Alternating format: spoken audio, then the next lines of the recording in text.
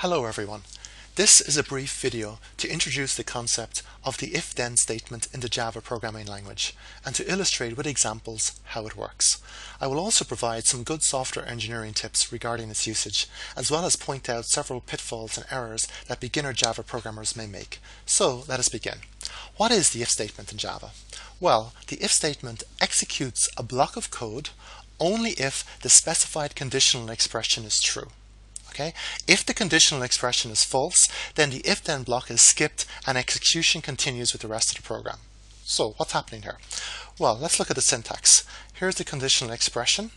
If this conditional expression evaluates to true, only then is the statement executed. Likewise, this is the second form. If this conditional expression is evaluated to true, only then are these statements executed. Why are there two syntax forms? Well, the first syntax form is only valid when there is one statement to be executed that is subject to the conditional expression. Where you have two or more statements that you want to be executed, if the conditional expression is true, then you must put the open and curly braces. They're mandatory at that point. Okay. Now be aware that the conditional expression must be a Boolean expression. What does that mean? Well, it must evaluate to a Boolean value. So the example code here I actually have here. Okay, so let's have a look.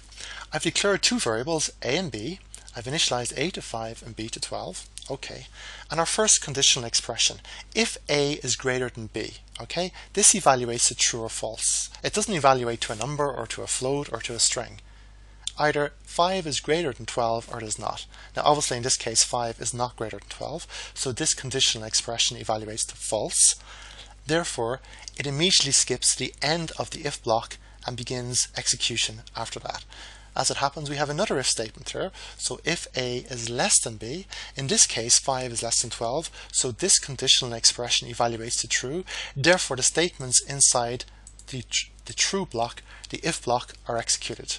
And by the way, the if block is defined as everything, the statements inside the if block are defined as everything inside the open curly brace and the closed curly brace. So in this case, you've only one statement, which is a is less than b is printed out. So let's run this code. Okay, compile and run. And here we go. So my macro here saved the file, or rather saved it here. It changed to the appropriate directory where I have the file, and as you can see, it's C downloads. It ran the compiler, Java C. No error messages are printed out, which means it compiled successfully. It evoked the Java virtual machine by calling Java, and then it printed out the results. A is less than B. So far, that's good. And by the way, if you're wondering what exactly I did there, I've set up my Notepad++ editor with macros that allow me to compile and run Java programs all within the Notepad++ editor. And I have a video tutorial in my YouTube channel detailing step-by-step instructions how to do this. So if you wish to do this yourself, just check out my video. Okay, so that's fine. I'll just briefly reference another example. In the online Java tutorial, there is a bicycle class demo, and one can imagine an apply brakes method for this class. Now, it only makes sense to apply the brakes to a bicycle if the bike is already in motion. If the bike is stationary, obviously there's no need to apply the brakes, right? So a sample apply brakes method may have an if statement that verifies that the bike is indeed moving before it reduces speed. If the bike is already stationary, then there's no need obviously to reduce speed, because speed would be 0. It's stationary. So there's a simple practical example of an if statement. Okay, now some tips. Always use the open and curly braces. This is a very strong recommendation, even if there's only one statement to be executed.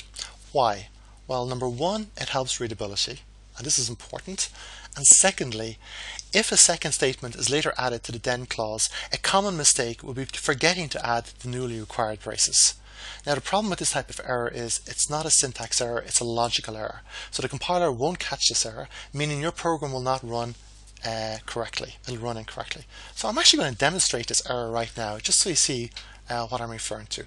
So let's remove the open curly braces here. Okay, so technically that's a valid program right now. We've only one statement here to be executed, therefore you don't need the open curly braces technically. But let's imagine I add a second line, okay, to be executed. And for simplicity, to differentiate it, I literally type extra line. So that's what should be printed out. Now, I've indented it here, so the two of them are at the same level of indentation, which means these two statements logically should only be executed if this condition is true. So I'm now going to run the program. So is 5 greater than 12? Is A greater than B? Is 5 greater than 12? Obviously not. So these lines should not be run. Let's have a look and see what happens. Lo and behold, extra line is printed out. Why? Because only this statement pertains to the conditional expression. This statement here has no relevance to this expression here. But because we have indented it, it seems like it does. So to avoid this problem, always use the opening curly braces, which is the point I'm making here. So let me compile and run that now. And notice the extra line is not printed out. That will avoid an error trap that is quite common among beginners. Okay. Another thing to point out is always indent the true block, which is what we've done here. See the way these two statements are indented in from the if? They're indented 4 spaces. You can either choose 2 or 4 spaces, that's up to you. But as long as you're consistent throughout your program, that's all that matters. Okay? And it's always good to line up the curly braces. Another style is to line up the curly braces like that, so that the curly braces are directly under the I. Now that's a style matter. I prefer, as you can see, to put the open curly brace immediately after the conditional expression in the same line. But the key point is that the closed curly expression should directly be under the I, as you can see here.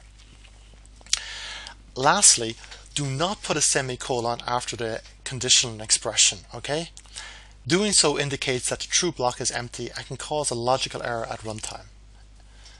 Well, let's actually demonstrate what I mean by that.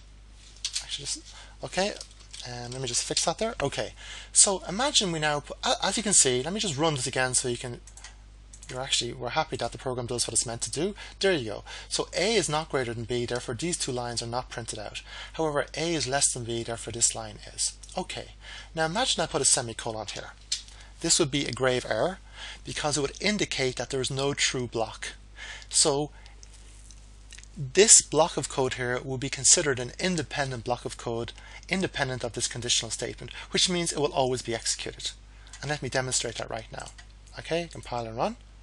Now, as you can see, it prints out A is greater than B. A is greater than B. But A is clearly not greater than B. A is 5 and B is 12. 5 is not greater than 12. But because we have a semicolon, we indicated that there is no if true block. Therefore, this block of statements is executed. These two statements are executed regardless of what this Boolean expression evaluates to. So beware, do not put a conditional statement, a semicolon after the conditional expression. Okay, that's all I want to point out. I'll make another video tutorial describing the if-then else statement. Thank you very much.